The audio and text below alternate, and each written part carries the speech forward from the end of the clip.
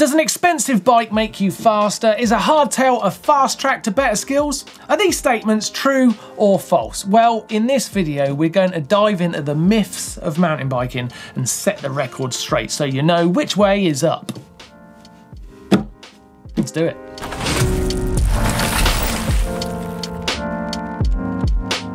So the first myth we're going to bust is, does a hardtail make you a better rider? Well, maybe, but it's not necessarily true. Most riders do start out on a hardtail, but mainly because, well, it's cheaper. And there's absolutely nothing wrong with riding a hardtail for that reason or any other. In fact, quite the opposite. A hardtail can ensure you learn great riding techniques because you have to become the main suspension part of the bike. You're learning to use your body and soak up all the hits on the trail.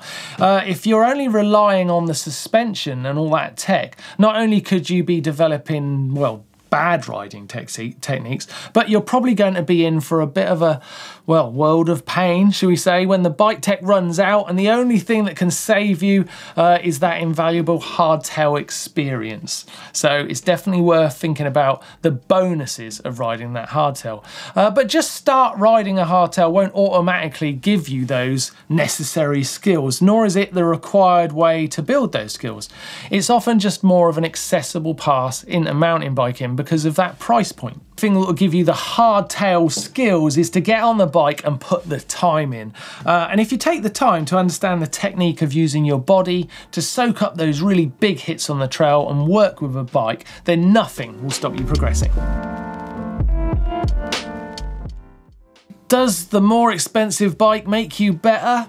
I think we've all heard of the dentist bikes, you know, those super expensive bikes with all the bells and whistles that apparently only dentists can afford. And the stereotype goes that these doctors of dentures don't know what they're doing on the bikes either. It's just all money and no idea. Actually, I do have a dentist with some incredible bike skills, but that's incidental, and it makes it a lot easier to stomach that he's got such a range of incredible bikes. We also see those rippers who ride old bikes with no technology to speak of, but disappear into the distance on the trail, leaving you for dust, their skills clearly outweighing the lack of ability in their bike they ride. Just like any sport, it's about the actual individual on the bike. It's not about the tool. It's always going to come down to the rider, not the equipment. But having nicer stuff can be good too. But it won't make you any better, and never is spending money the solution to getting all those techniques. This is basically the counterpoint to my note about hardtails. You can't buy through the problems a trail will throw at you. Learning how to handle those challenges is where the fun is to be had. Do you need the newest tech to keep up? The industry that we all know and love also loves us and our money. It sometimes feels very difficult not to get caught up in all the jazz of the new tech and gear because they market it very, very well. But really, how much better can the newest forks really be? At the end of the day, they just go up and down. Does this year's tyre compound make that much of a difference to how you ride than last year's? It's just black rubber. Some people need to have the latest and greatest, and we get that. Someone has to keep the industry alive and well, and thank God for those people spending the money. But for many of us, that just isn't an option. We've got to run the stuff we've got. Run what we brung attitude, if you like, is all you need if that's your situation. And that is plenty good enough, because it's not all about having the best stuff. At the end of the day, that's not why we get into the sport. The trinkets, they're very, very nice to have, but they're not necessary. It's about having the best time. That said, don't be too cynical about emerging tech. There are very clever advances happening in the sport, and many of the products out there are very useful and can make a big difference to everyone's ride. I'm just going to reference the dropper post there. So it isn't a case of the best tech, it's a case of realizing where the gains are to be had for you, and in focusing in on what your next important purchase is going to be, and in that way you can improve your bike in the best way for you possible. Dropper post, anyone? Lighter is better.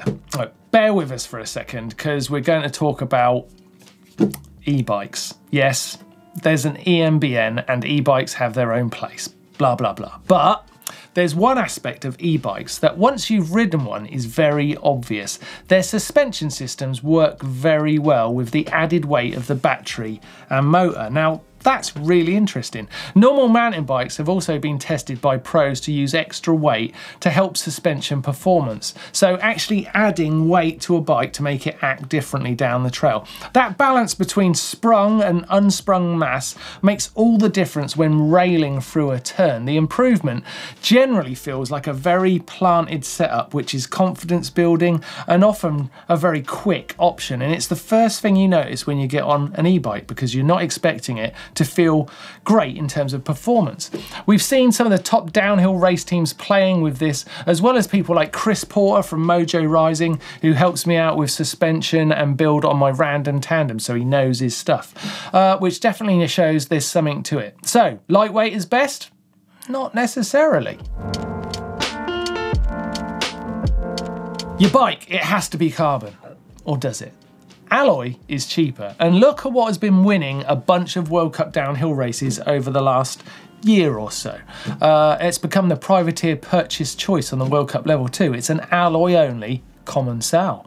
That's right, alloy bikes are winning World Cup downhills. Now, every material has its strengths and its weaknesses. We've all been told that carbon has the advantage everywhere, but it doesn't really. It may be better in some areas, but for most riders, it isn't an essential. And it can be a toss-up even for a pro racer too, like we've seen on the World Cup scene. It doesn't make as much difference as you'd expect, though it really depends on the kind of race. XC racing really does need a bike to be super lightweight, but a downhill bike doesn't need it so much, and nor does an enduro. So aluminium, it's coming back. There are brands like Commencal, Nikolai, Lightville that have kept the alloy dream alive, refusing to go carbon as a material to use for their bikes. It's not to say that carbon is bad. It is light, it is strong, and it does perform incredibly well, but if a barrier to you getting the new bike is that you can't afford the carbon, then step back down and look at the alloy option. However, alloy, steel and titanium all have a place in high-end area of mountain bikes, so don't let carbon be the only thing you look at. Look at all the different materials and see which bike suits you best. The next myth, you need a certain bike to ride certain places. To begin with, we had a very limited choice of mountain bike designs. Those early bikes in the early days of mountain biking could handle anything and everything. That was the whole point. These days, we have so many options of bike that still fit well under the mountain bike umbrella, but the new generation of MTBs are more specialist in their design intentions. So it'll be easy to think that you need a certain type of MTB for a certain terrain.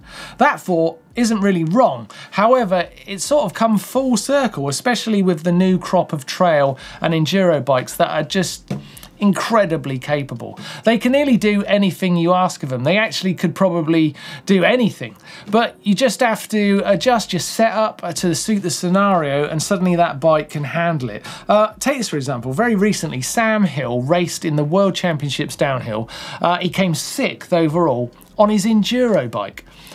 Take this, a short travel 29er could probably do an enduro race at EWS level. And at the World Cup races, using cross-country bikes that are handling such technical terrain now and such difficult riding skills that you could take them out onto a much more difficult and aggressive course that back in the day you just never would have done. It's all a balance. If you go to the extremes of bike categories like fat bike or a full downhill rig, then you will find big limitations on what terrain they can handle, but they will handle the intended terrain very, very well. The fact remains though that trail and enduro bikes are more adaptable and can handle pretty much whatever you throw it at, or throw at it. You need all the accessories to ride. Not true. Back in the day, we'd wear jeans and a t-shirt and trainers on our feet, and we'd be happy we had shoes at all. Hang on a minute, who wrote this script? How old do you think I am? Well, shoes definitely were a necessity, but any old shoes would do, really. A pair of plimsolls. Thing is, it's nice, but not necessary to have all the latest clothes made from all the highest tech materials and shoes that are specifically designed to click right into some high-end pedal. Simple, informed decisions about accessories and gear is all you need to do. So, Think about weather conditions, hydration, nutrition. Cover those and you're only a multi-tool away from everything you need. The rest is accessory and fun and a maybe. Riding faster is better. Fun and flow is good too though, Neil.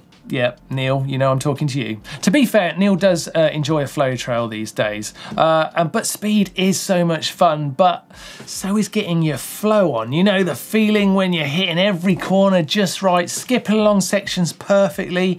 It may not be super fast, but it's hell of a lot of fun, and that's what this is all about, riding bikes. And unless you're racing, who really cares how fast you're going? Strava be damned. That's right, next time you're riding, and try turning the speed dial down a little bit and see what difference it makes to your experience. Chances are you'll actually start noticing lines and obstacles that you weren't even seeing before at your blistering pace. They just weren't an option. The flowy approach can bring new opportunities out on the trail and a lot of enjoyment. Faster isn't always the way to win the day.